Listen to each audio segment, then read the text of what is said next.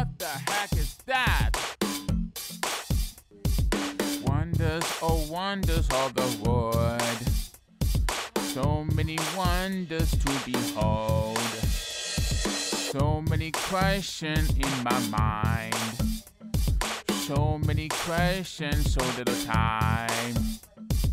Answers don't so easily come unless you know to ask someone who is a master of the trade. Ask them how clouds get their shape. Welcome to What the Heck Is That with David Shiventura. Welcome everyone! I cannot wait to share this special episode with all of you. You all know me from What the Heck Is That? But today we have something a little different from our normal show. Usually, I am the one asking the question, but today I will be the one being asked the question by Ben. Some of you might already know about my experience becoming a typer, but I have not really sure that yet on my show. So today, I want to show you all what my life is really like as a typer. My life has changed a lot in the last few years, and it's all because of this way that I can communicate. I hope that you enjoy seeing all the work that goes into an episode. Stephanie, can you tell us who you are and a little bit about what typing is? Absolutely. My name is Stephanie and I am David's communication partner. David asked me to talk a little bit about what facilitated communication is and how he uses it to express himself to the world before he comes on and talks more from his own personal experience of using FC.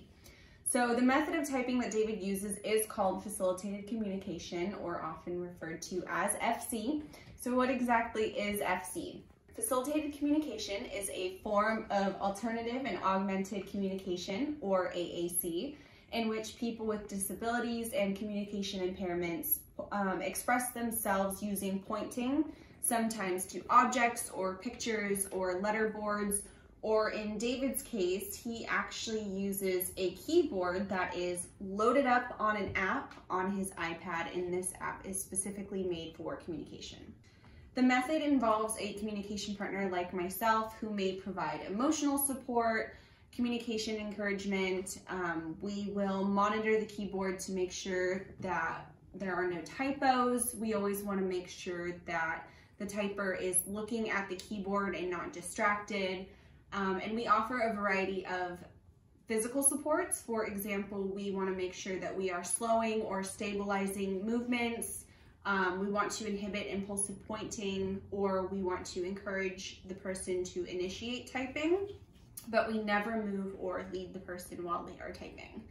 So I have been working with David since 2018, so going on 4 years now. David actually did learn to type with another communication partner. Her name is Lindsay Goodrich.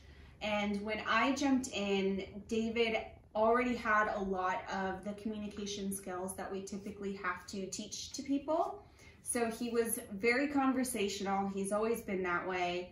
And he's really good about initiating his own typing, which means that when you're having a conversation with him, you know he's ready because he's lifting up his arm to let you know that he's ready, he has something to say, instead of us having to prompt him to say something.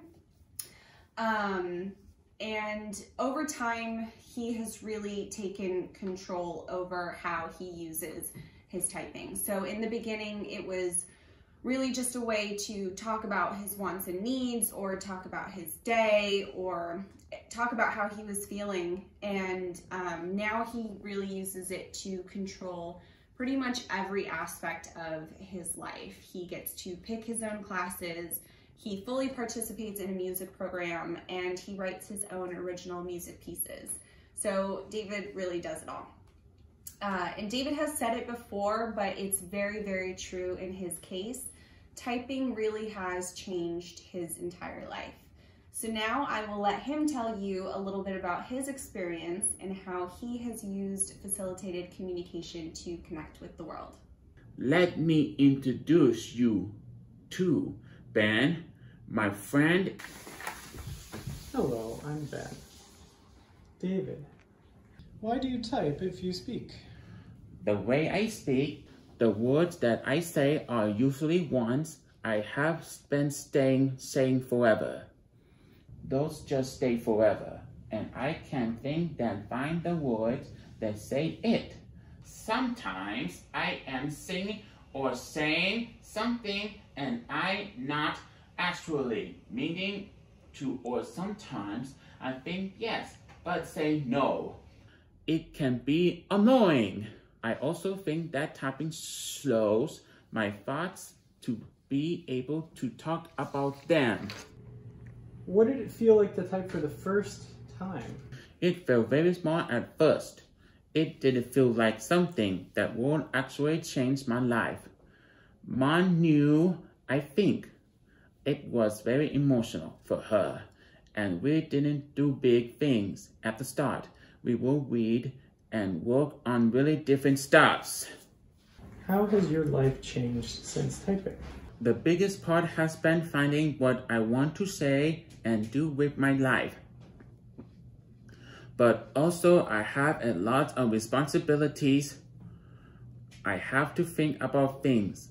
I think a lot of things is that I have people that I can really connect with, because I can be in the conversation that leads me to my next point. I want to say that it's funny when you are in a conversation you don't want to be in. It is still, it's so nice to be involved. At first, typing felt like work and it would make me so tired. It took a while before I learned the power. I mean the power of my thoughts turned into words and not just stuck anymore. So how did you learn to type? I learned to type from my first communication partner, Lindsay. We will read together and she will ask me about what we read. But you know what? Lindsay made me feel like she knew that I had all the answers. That is the biggest things, knowing that trust your intelligence. When she taught me, she would hold onto my words and tell me to push toward my letters. That was at first until we moved to my elbow. I have even gotten really good with my right or left hands. At first, typing felt like work and it would make me so tired. Check out this video from when I started and you will see what I am talking about. Pull back. Here you go. P-L. Uh-huh. Mm-hmm.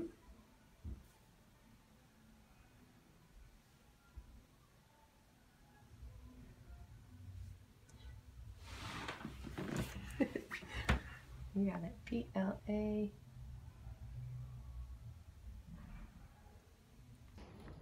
All right, David, how is typing different from speaking for you? When I am talking, I don't have to think at all.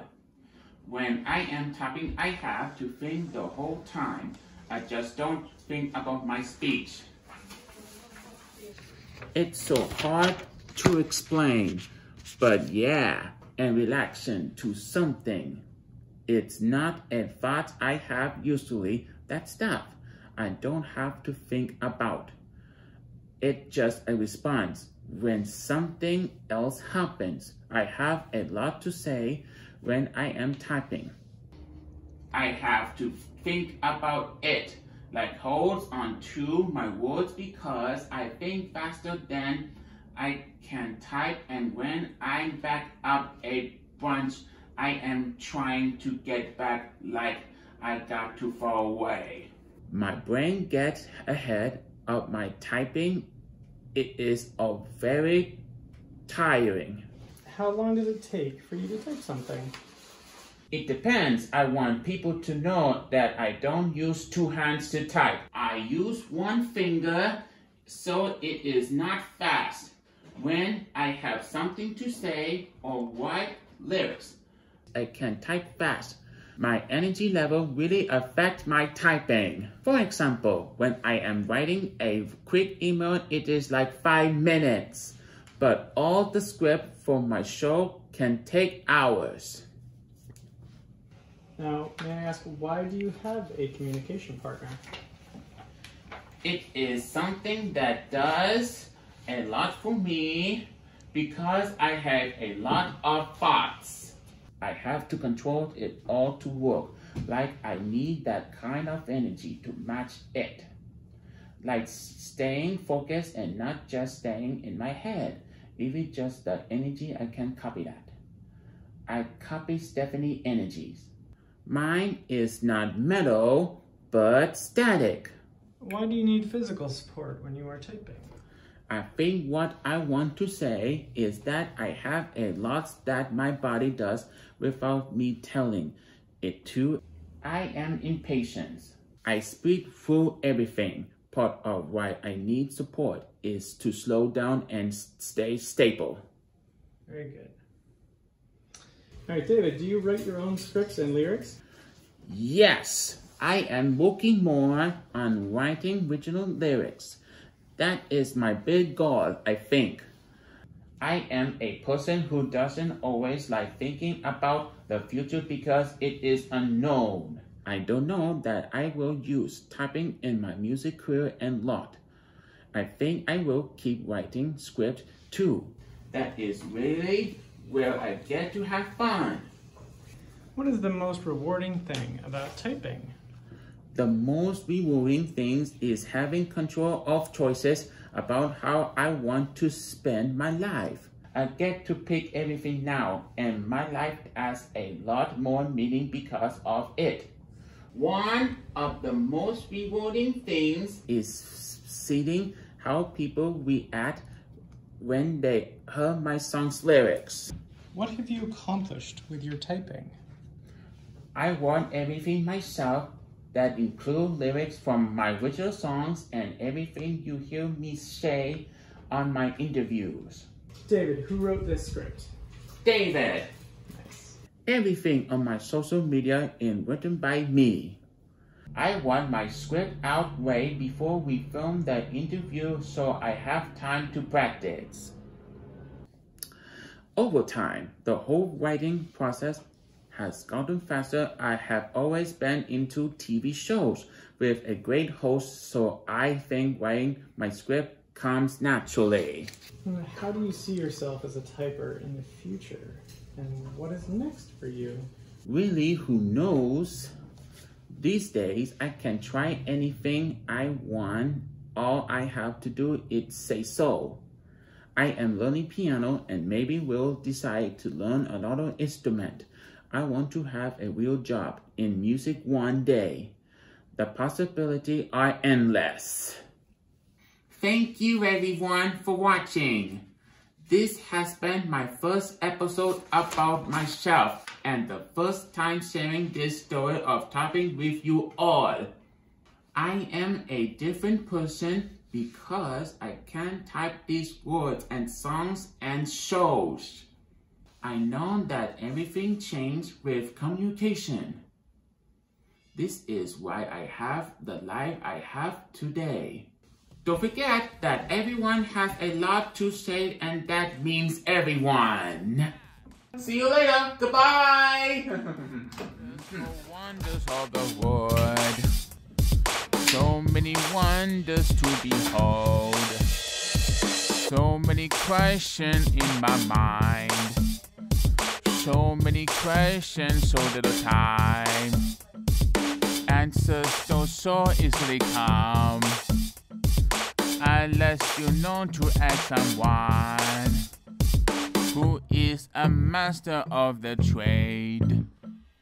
Ask them how clouds get their shape. Welcome to What the Heck Is That with David Shiventura.